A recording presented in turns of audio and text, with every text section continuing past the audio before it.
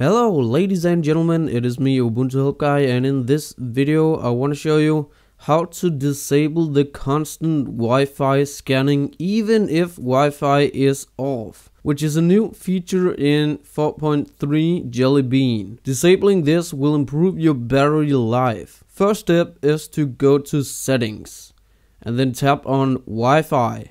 From here you're gonna tap the settings button and then click on advanced. From here just uncheck the box that says scanning always available, and that is it. Hopefully this will improve your battery life. Thank you for watching this quick Android tip. If you want to see more tips like this, be sure to hit the like button. And now, peace out, Gold Cow.